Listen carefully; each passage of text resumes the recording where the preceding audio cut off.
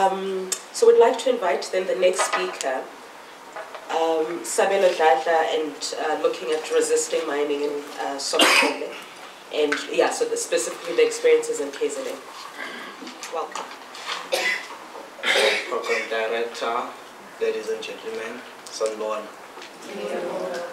Yes, indeed, I'm Sabelo Dladla. I come from KZN in an area called Somkele.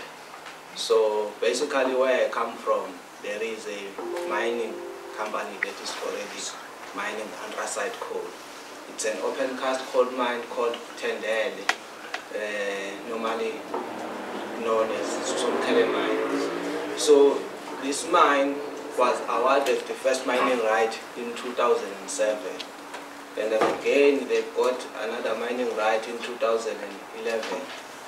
And they just got a new amended mining right in 2016 that we just learned about in 2017 when we were busy preparing for court action against the mining rights that were already existing.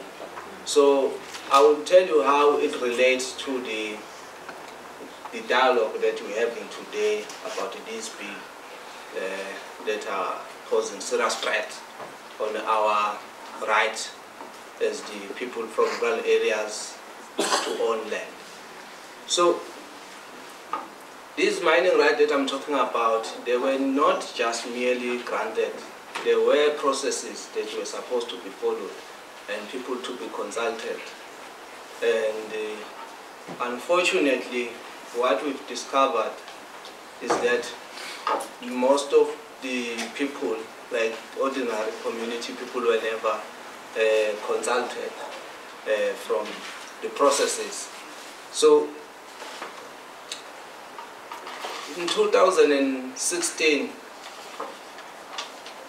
the application for 32 square kilometer initial application that was brought by the mining company was granted.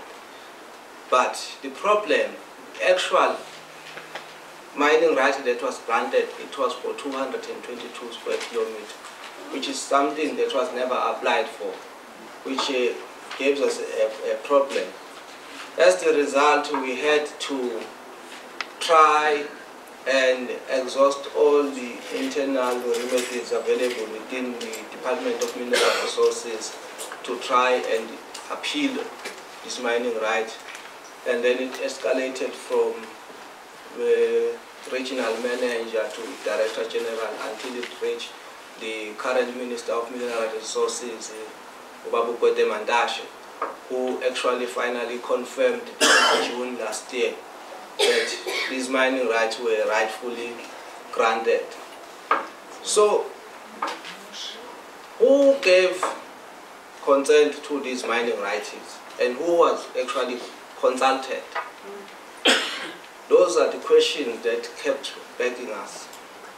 But as the process unfolds, we discovered who are those people that actually gave the go-ahead of this project. And it could be nothing other than the traditional leaders. So it was the Inkosi, the late Kosi, the traditional council, Union Traditional Council, and Tuba municipality. They signed that people were consulted and they had no objection to the application that was brought of the future mining right that was granted in 2016. So I'm trying to demonstrate that already, although these bills are not yet signed into law by the President, but already where I come from, it seems like they've been into effect for a very long time. And it's a serious problem because we had to act at the end of the day to fight and defend our right as the ordinary people. And when we do that, it's unfortunate that it always seems as if we are defying our very own chiefs or traditional leaders.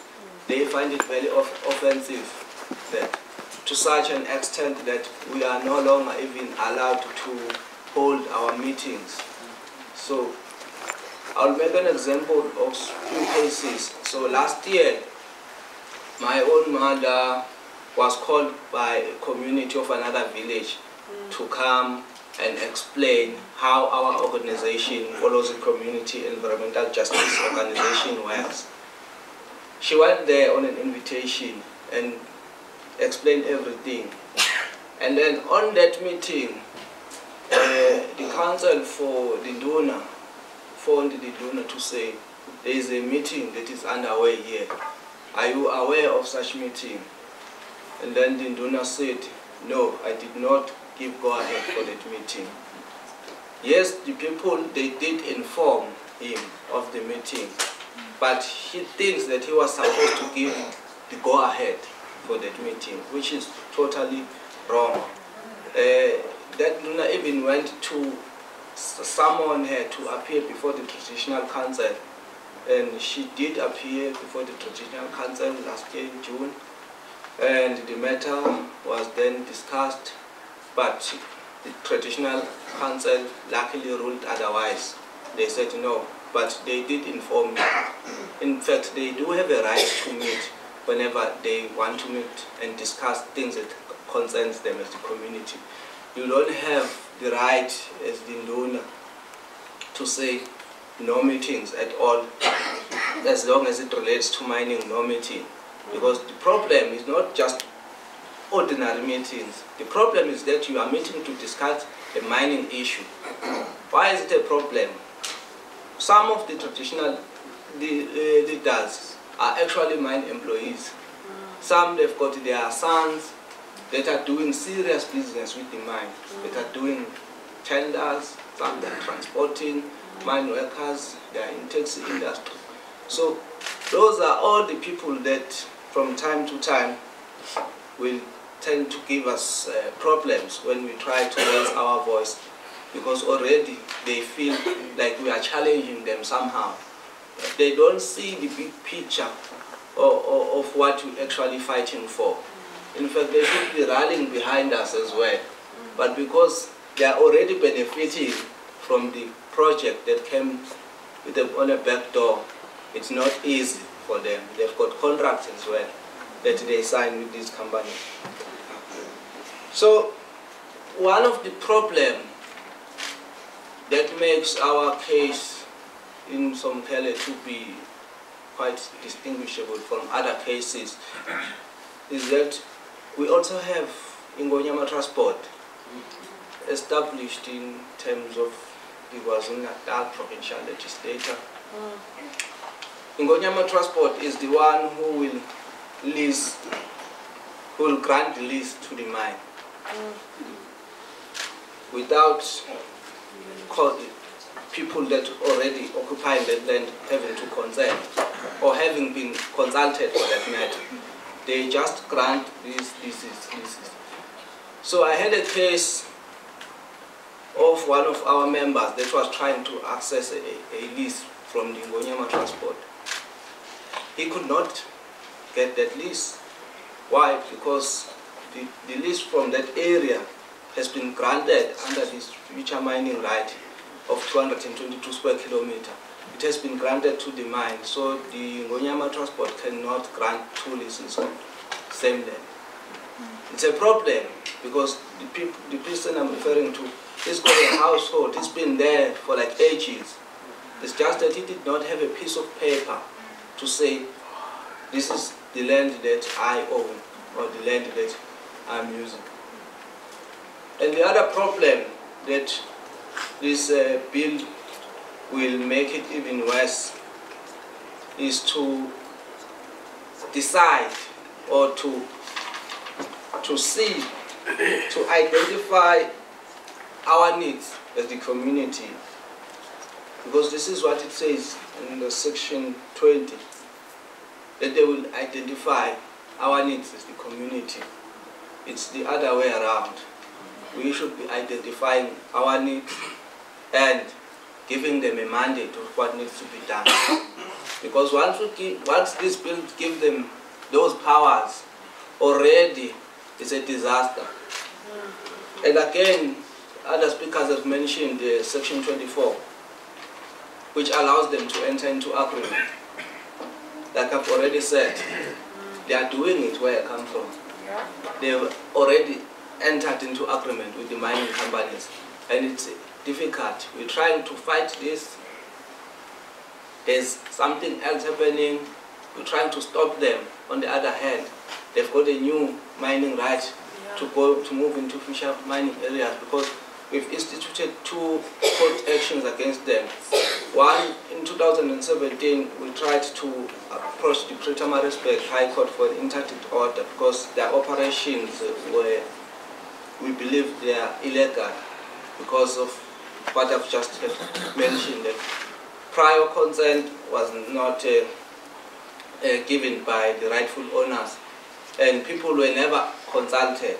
It was just those 1 or 2 institutions that were consulted, I think. Yeah, I'm struck by this idea of your mother being invited to come account for you, right? Yeah. So I think as we have these conversations, it's easy to just look at the structural issues that we're dealing with, but it's human beings that are being impacted on a day-to-day basis. And what's the cost of that at a personal level? So thank you very much for sharing. So we'd like to invite the next speaker. So Shirami Shirinda, and apologies if I'm not getting that correctly, to share experiences from Limpopo, and that's our last speaker before we open up for the conversation. Thank you very much. No, thanks. You pronounce it very well. My name is Shirami Shirinda. It's a rhyming like surname and name. It's one of the beautiful names in the whole Africa.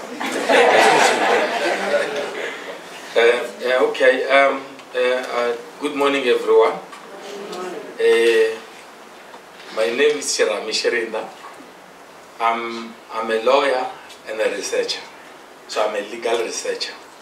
I'm working with the Legal Resources Center, operating mostly in Northwest, Limpopo, and Mpumalanga.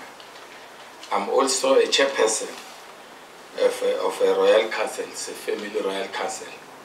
So my great-grandfather was a traditional leader, and the village where I stay, it's named after him. So he got this traditional leadership customarily. So there are many things which he was recognized for.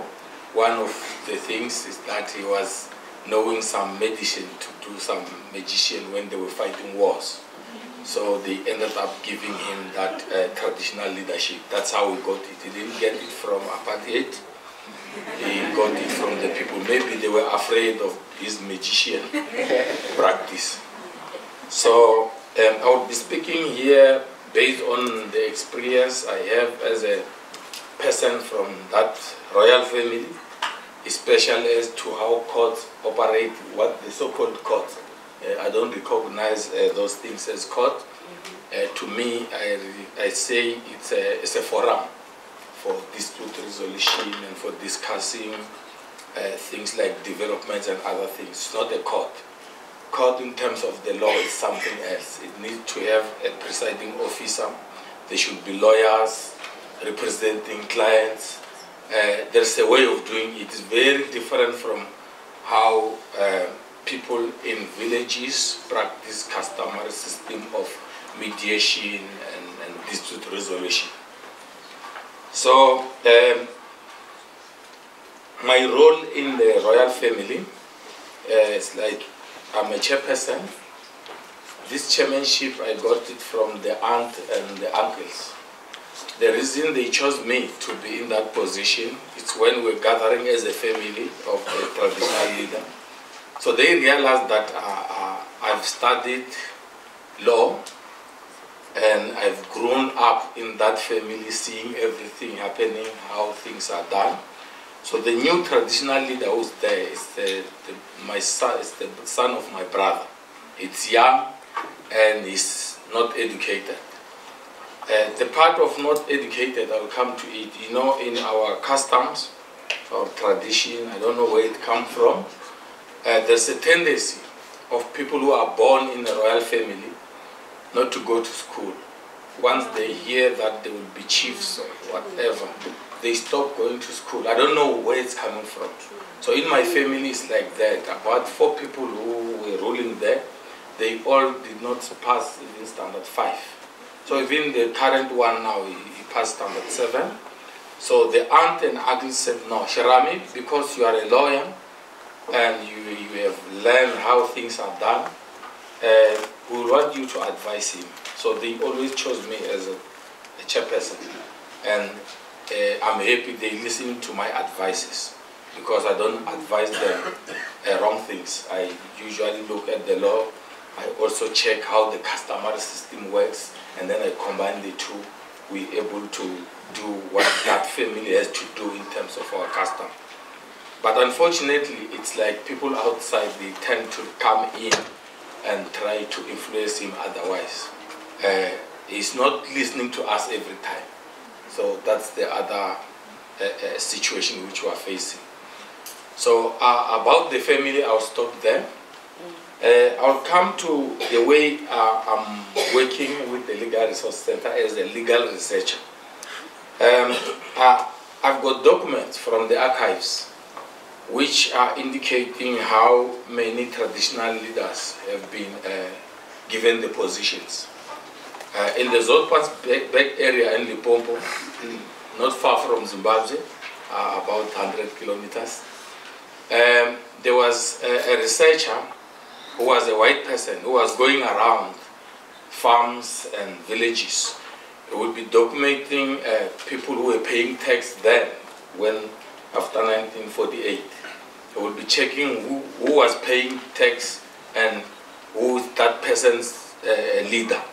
So they will record, and if they found that a certain particular leader, many people were paying tax under him or under that jurisdiction, they will recognize that person as a chief.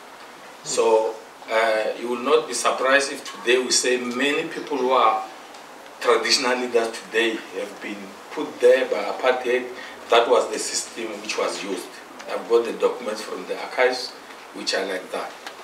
And there's another group of traditional leaders who have been put in traditional leadership positions in a way of some commissioners who were moving around villages, holding meetings with leaders of the communities. And each leader would stand up saying, I'm independent, I'm on my own. They were trying to combine groups and put one traditional leader as seniors. So most senior traditional leaders have got the senior traditional leadership status in that way. They will hold 2 to 3 meetings with that commissioner. The 3rd commissioner or the 4th, he was coming with a certificate to give one out of all those people. That happened in the village where I'm coming from. Our senior traditional leader got that status in that way. I've got the document from the archive which is showing that. In those commissions, usually you find that the person who was interpreting was a police officer, and the commissioner was also a magistrate. You know how it was working in the previous time. I was lucky, I was also a police officer in the before 1980, with the one arresting people for not having passbooks and other things.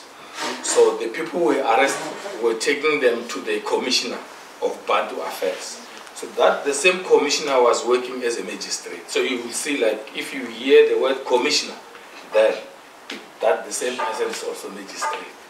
So he had this police officer as an interpreter.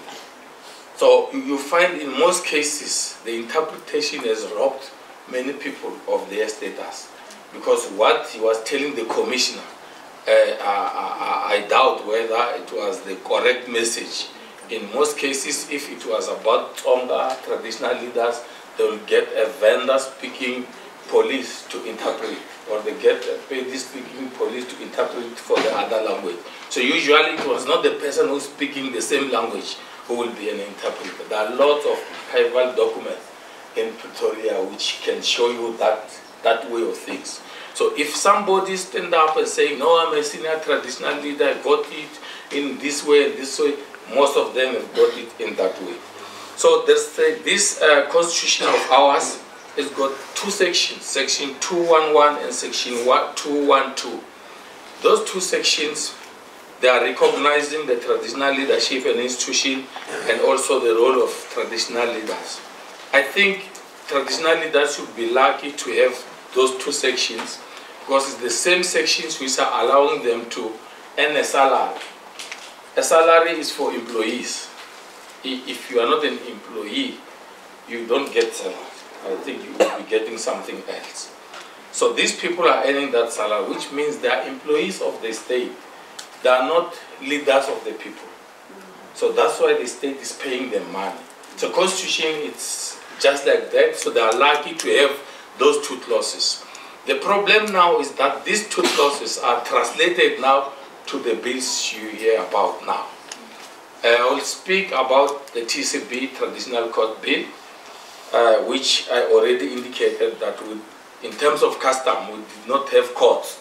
We have forums of resolving disputes and forums of discussing development.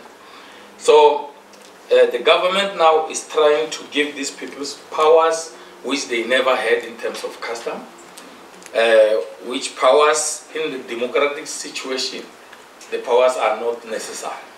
So personally, I think the traditional leadership, the traditional leaders, they don't have a role in a democratic situation. Because we vote for what councillors, we vote for the provincial people to be there and everybody. So we never vote for chiefs, so which means they were not supposed to be there. We have local government to do everything for us, and if they are not doing the right thing, we toy against them. In some situations, they even burn houses of the councillors when they are not doing right. So you can see they are able to regulate them. So the traditional leaders, it's good that they're getting salary. They should be happy about that only. I've got 3 cases which I want to give as an examples of what will happen if the traditional court bill is passed. There's the case of Mr. Petro Mashiko is here in front of me. You can stand up that I talk about someone who's here. He's a ward councillor elected by the people. He's a councillor for ANC. But because he's testifying against the imposition of tribal levies, in Limpopo we have the law which is saying that if traditional leaders are to be imposed on people, it has to be gazetted.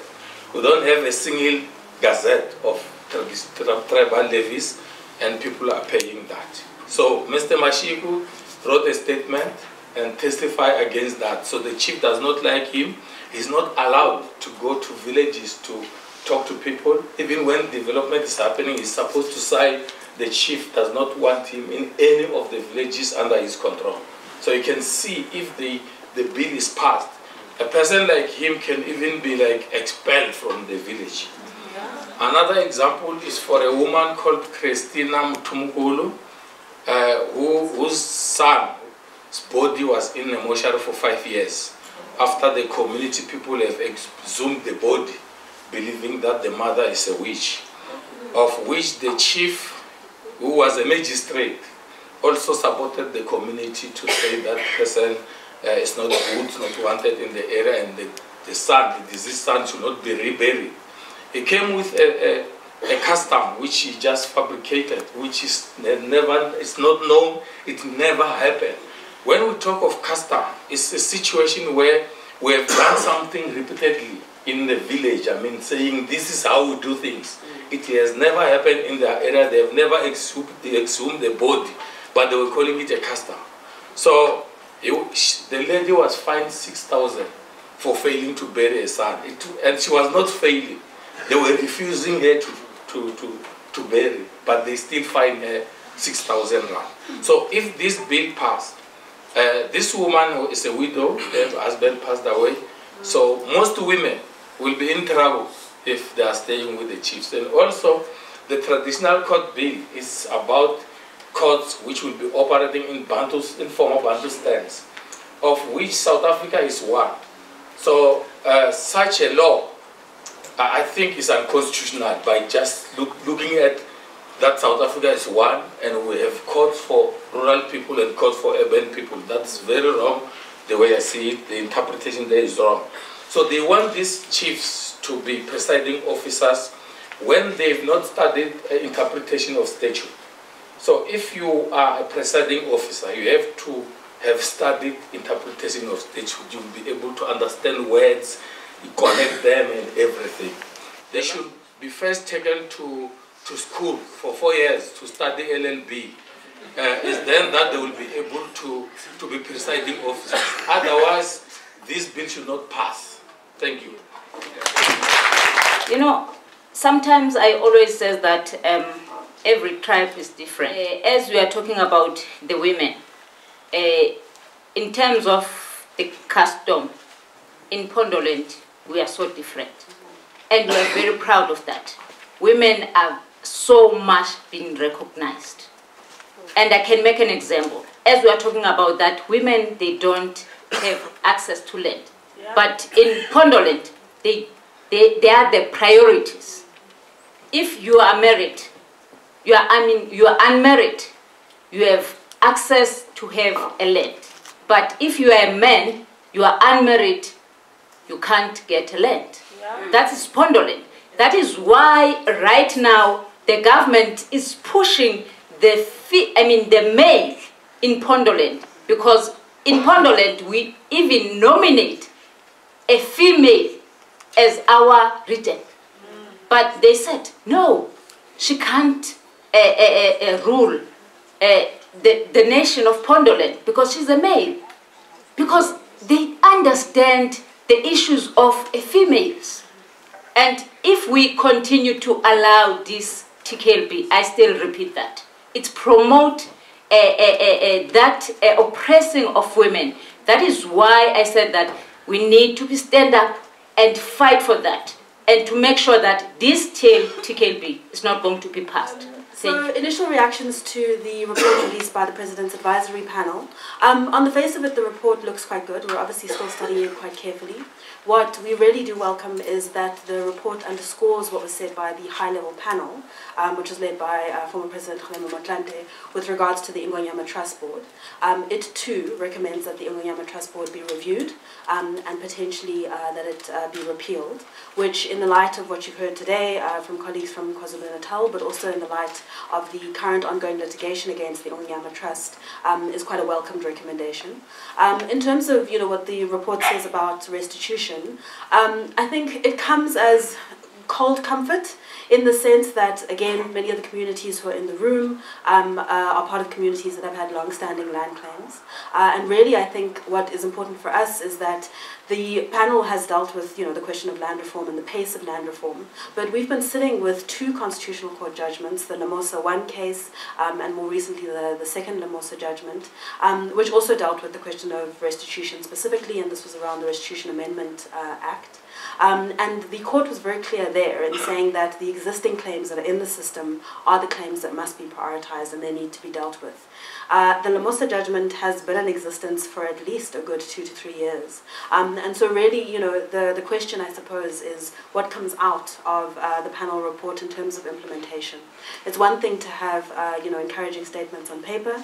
It's another to have actual implementation that means that communities that have been sitting with existing claims in the system for over 20 years are actually afforded proper and effective relief. So I think certainly what we as LARC are looking for, and I think my colleagues in the room are looking for, is quite a strong indication as to what kind of implementation we can expect off the back of the Presidential Advisory Panel's report. And of course, we have also been sitting with the high-level panel report as well for at least more than a year now. And likewise, the question there is... 14.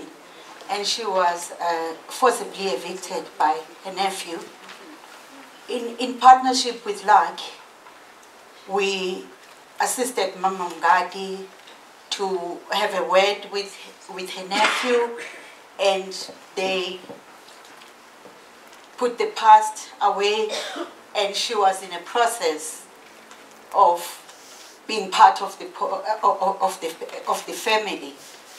The main challenge now is that the traditional leader in one of the traditional councils in her area has sold 13 hectares of their mother's land. They sold each hectare for 40,000 rand, meaning that one traditional leader who is a member of a traditional council made more than 500,000, more than 500,000 rand on the land which is owned by Mama Mngadi's family. My question is to our comrade Shirami about how, as LAC and the Rural Women's Movement, we could assist Mama Mngadi to reclaim their land. And the scary part is that those 13 people who bought 13 hectares of their land have already built very big houses on their land. So I don't know how we are going to deal with it. Maybe the panel would be able to assist us. Is around the TCB, what do you think would be the impact, from your personal experience, the impact on children in particular, if this TCB was to be passed and finalized and put into implementation? As rural communities, we have been making noise about this for so many years, but our government was not ready to listen to us. We need to take this advantage with all the people that are here that have been invited to come and hear the experiences that we are facing almost every day in our rural communities, so that we can take it up. Maybe because some of them that are sitting here, they also sit in parliament. Maybe the president and his team will be able to listen to what rural people are saying almost every day. I don't need to go back to all the acts from your 1913, 1927, 1951. But currently, the bills that are in Parliament, if they are passed by the President, this our government is really taking us for a ride for the things that they want to achieve. In 1994, we were told that there will be 3 spheres of government, which is your national, provincial, and local government. But it seems as now the very same government is pushing for another sphere, where they are promoting the traditional leaders to be another sphere, to even have a say to what people must decide. I think our government also, when we go back to the preamble of the Constitution, they forgot something, and then I think they need to be taken back. Before they can come up with the amendment of Section 25, they must read the preamble of the Constitution with understanding. It seems as something is missing there, and if we don't do something now, we'll have a problem. Let me give you an example with our case at the village in closing. This TCB doesn't give us any advantage at all, but it's taking us back. We are being forced to be taken to the old boundaries of apartheid, which we didn't like from the very first time it was introduced. And with this bill, it means they are going back. It's only the change of the names. The very same boundaries which we have been resisting to be part of that, now we are being forced and then to be part of that jurisdiction of which we don't want. So we expect people that are here to make sure that even if maybe the president doesn't listen to us as poor rural communities, and then this time we must act on whatever things that we have been giving him. Thank you. Thank you. I think government wants to suppress the voices of the people that owns the land. I'll give an example. There is a research book that was written by Dr. Kevin Capps and Professor Shirami Shirinda that says there's no chief that owns the land, because the land, for it to be bought, was bought by the families. So now, we are sitting with a problem whereby they want to take those particular powers of the people that have bought the votes to say yes or no to any development in their land and give it to the chief, which is totally wrong. So I'm saying this to corroborate the research that has been done by the 2 guys that I've just actually named. 2, another problem is that we are sitting with a minister who is also a trustee of the land that was bought by certain people. Him or her being a trustee means that actually he or she has been given the powers to can actually endorse any other development that comes to a land, because that particular person is a trustee. My understanding of the chief is that the chief is actually a custodian of a land. It's not It will need research. As I said, I'm a legal researcher. We have to check some things. Like in law, there are some cases which prescribe. And also we have restitution of land rights, which Lamoso succeeded to stop it. So it's possible maybe we can prepare a claim that when the claim reopens, we can lodge a claim. Or maybe if we check how this land was sold, we might challenge something there. But the problem now is talking about houses which have been built. Our government now is saying it's got a policy of not removing black people for black people. So it needs a lot to be researched. So in that one, without a proper research, the advice is not easy. And the one about children, in terms of traditional court bill, in our custom, it's not everything which was good. The custom, I said, I learned when I was young. When maybe a woman has done something wrong and he was found guilty in those gathering, they will expel the mother, sometimes take the children, or they expel the mother with the children. They didn't take care much of children, so it's a problem if we are going back, because now we have the court which is the guardian for children. So in traditional forums, they don't work like in the normal courts. So it won't be good, I think. Yeah, my name is Baby. Macheledisa, I'm from Northwest, and our land is also one of the targets of mining, because they're mining diamonds from our land and we don't have a say and we need to give consent, and that's actually a private land that was bought by our forefathers. So the chiefs is also a part of the government friends that are doing all these activities. And last week when I went to the public hearing at the legislature, the chiefs were guaranteed by the Speaker of Speakers of Northwest that they shouldn't worry, because they're going to sign deals, because the president is going to sign the TKLB, and they're going to get allowance to sign the deals with mining companies or whoever wanted to do business with them, and they're going to be paid, and they shouldn't worry, and their traditional council will also going to get paid.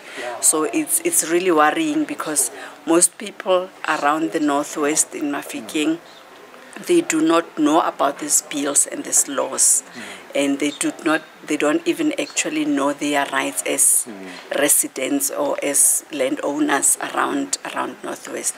They're thinking that whatever the chief says is right, because he's the chief and he's part of government.